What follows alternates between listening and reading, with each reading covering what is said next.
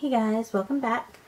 So in the video before this, we mixed up, well, the first video we mixed up the white to see if the laundry detergent, which is blue over here, would discolor the white, and it didn't. Then we did a video mixing our primary colors, blue, yellow, and red, with our laundry detergent, and now we're going to do a pour. But we're going to do something that I haven't done yet with the laundry detergent. And that is an open cup pour. That's where you take a cup and you cut out the bottom. And you put a color down. In this case, we're going to do white. Then you set the cup on top of it. And you pour the colors in and slowly let them seep out. Normally you do it at a slight slant. So I'm going to need to put something up under here. I'll probably just add a second set of tripods on top of it to make it a little taller on this side. There we go. Slight slant. We're good to go. So I'm going to put a layer of white down.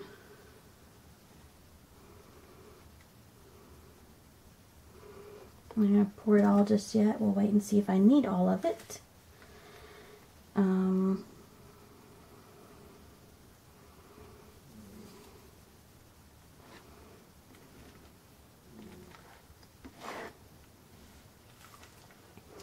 I would do this off camera, but I feel like you guys want to see every step I take to really get a feel for what I'm doing. And to know that I'm not adding anything extra or anything like that. So, with that being said, I try to keep it all transparent for you guys.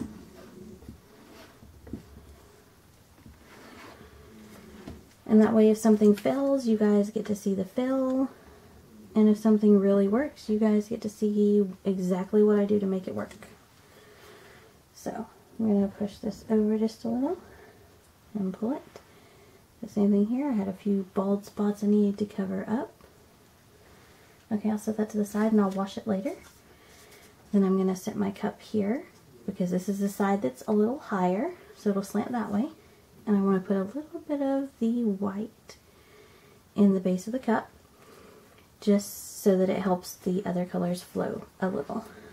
And then we're just going to have fun with the colors. So we're going to add some red. And as you can see, the cup's already moving. You can hold the cup in place until you're ready for it to move, or whatever you need to do, which is what I'm going to have to do for a minute. So I get at least a little bit of each color in here. And then I can let it slowly go. And then add more colors as I want.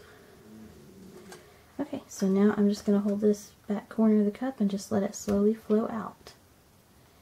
As it will. I'm going to try to zoom in a little bit for you guys.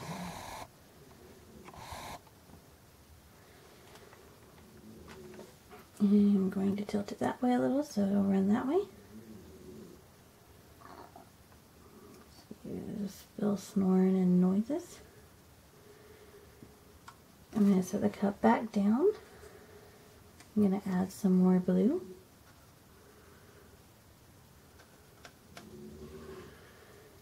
And I'm going to add a little bit of white to top it off.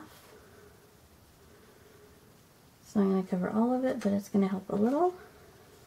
And I'm just going to let it seep out, making sure that there's still some white on top at all times.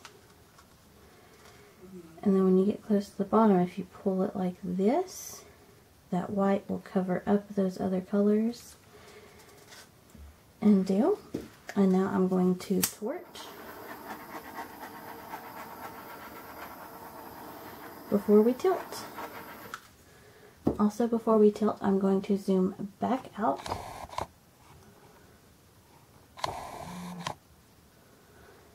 And make sure it's focused. And then we're going to tilt.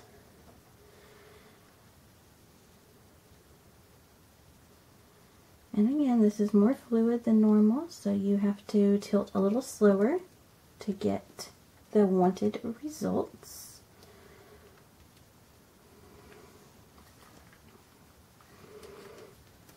I'm going to turn it because I'm going to bring it this way.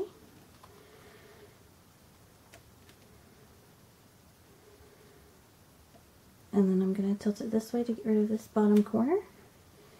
I see some purples coming through.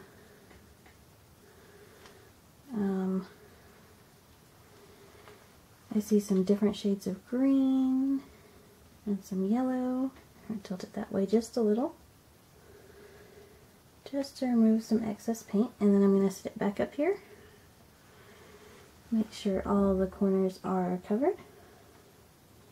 There's a really gorgeous purple going on up here. I can't wait to show you guys. Okay, and now I'm going to wipe my hands off real quick, just so you can see. Look at those purples on my fingers. Those are gorgeous. I don't even know if you can see how gorgeous they are, but they really are. I have pinks and purples and all kinds of stuff. And I'm going to torch it one more time just to make sure there's no bubbles, because I do see quite a few down here.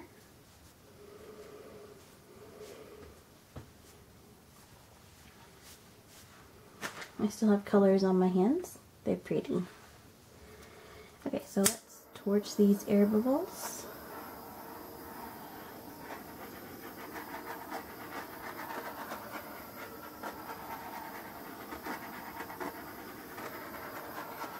It's like every time you blow some out, more pop up. I think it's the detergent, but I'm trying to just hit them and then give it a second to for the rest of them to pop. Okay, so there we are, and then we'll come back soon. I'll give it maybe 10 minutes to see if it's going to move anymore, and then we'll come back in part 2 to see the close-up. So I hope you guys enjoyed this. I really love this. Wait till you see some of these really well-defined cells and just see how it turns out. So I'm excited. Let me know what you think, and just wait for part 2.